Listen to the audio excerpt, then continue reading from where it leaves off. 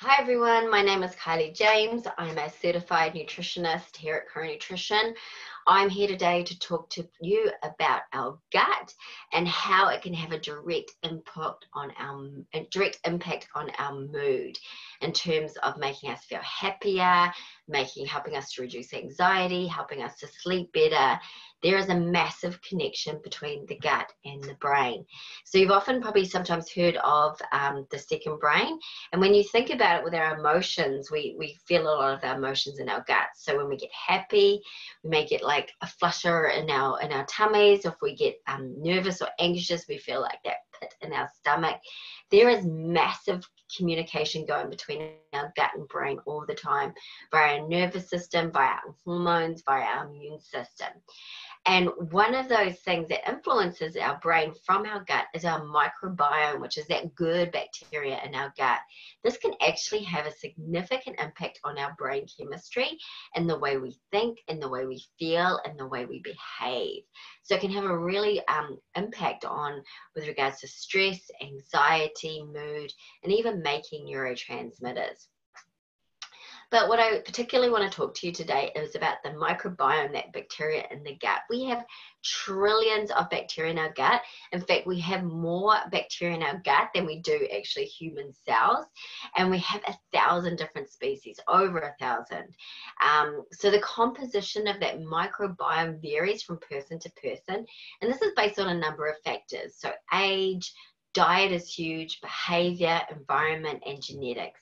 And what research is showing, there is a direct correlation between our microbiome and the gut and the health of our gut with respects to lower rates of depression. So this is the thing that often gets overlooked in regards to health professionals dealing with people that have depression, is the gut and the gut microbiome actually have a huge influence. So we've heard of that neurotransmitter serotonin. Serotonin is really important because that's our happy hormone. It makes us feel happy. It actually helps with our stress response. It determines our appetite and also even our sexual drive. But 90% of our body's serotonin is actually made in our gut, and it's made by our gut microbiome. The other good thing about our good bacteria in our gut is it actually has a marked impact on our GABA levels. So GABA is another sort of hormone neurotransmitter that's in our brain that really help with anxiety. It helps like make us feel relaxed, help us sleep. It also helps with mood and digestion. So our gut microbiome can have a direct impact on our anxiety and our mood. So the other thing is gut inflammation. So the common bacteria that we hear of is Lactobacillus acidophilus and Bifidobacterium. So these are our friendly bacteria. But what the research has shown that these can actually lower levels of toxic compounds in our brain and can lower inflammation in the brain by reducing certain cytokine levels. So cytokines are those sort of inflammatory markers in the blood, and sometimes when you get blood work done, they'll assess different cytokine levels or those inflammatory markers. But what research has shown is these specific cytokines have an impact on anxiety, depressive symptoms, and even impact on our cognitive functioning as well, like our memory and our concentration. So it's super important that that good bacteria helps reduce inflammation. And I talked in my previous presentation about how inflammation is a real contributing factor to depression. So with our foods that we eat, like the sugars, the refined grains, the white breads and stuff, they actually feed the bad bacteria in the gut. So it really helps to help those bad bacteria proliferate. So what's really interesting about these gut microbiome is they can actually have a direct impact on our medications that we take. So, you know, when doctors are trying out certain antidepressant medications or any medications, you may find that, you know, it reacts positively with some people and not really that effective with other people. And that actually can be a result of the gut microbiome. The gut microbiome has also been shown to determine whether someone has a side effect from a medication as well, which is super interesting. So you might find some people might either put on weight or experience headaches or constipation from a certain medication, but another person may not have any of those side effects. And that could be because of the person's gut microbiome. So super interesting. So what I wanted to talk to you today is about what we can do to help really boost that good bacteria in our gut. So first and foremost, we want to get rid of the sugars and the refined grains because that's going to feed the bad bacteria. And we want to be incorporating green tea, ginger, and those omega-3 rich foods such as your oily fish, your flaxseed, flax oil, your olives, olive oil. They're all going to help increase the protection of their Lactobacillus acidophilus and that bifidum bacterium. These are all going to help to lower that inflammation and toxins in the brain that contribute to depression.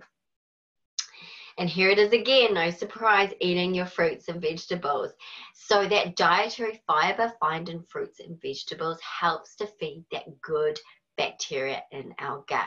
And studies shows that the diversity, because we talked about there's thousands of different species, that diversity of microbiome was directly related to the diversity and the variety of the fruits and vegetables that we ate. So definitely getting a repertoire of eating the rainbow was really going to help to feed the variety of microbiome in our gut. But what it also found is that the microbial composition of the gut actually rapidly changed when we changed our diet. So this is something that can change quite quickly by just eating more fruits and vegetables. So the research shows that consuming just 4 extra portions of fruit and vegetables a day could actually help boost a person's mental health. And the more people ate fruits and vegetables, the less likely they were diagnosed with a mental health illness. So how much do we need to eat? Well, Health Canada recommends 7 servings of fruits and vegetables for women aged 14 to 50 and 8 servings of vegetables for males aged 14 to 50. But World Health Organization recommends between 7 to 13. So if you're someone that has trauma, maybe you do have some mental health illnesses, maybe some other health complication or health issues, then really you should be pushing up near that like 10 to 13 range. For kids, they should be consuming 5 servings of fruits and vegetables a day, and definitely you want to be eating that rainbow, eating the variety to make sure that you're really getting that diversity of microbiome in the gut.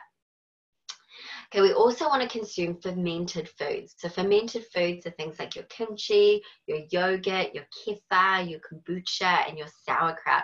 Sauerkraut had trillions of bacteria. It's just like popping a probiotic. And you could just put that on a side with your chicken, put it on top of your salad.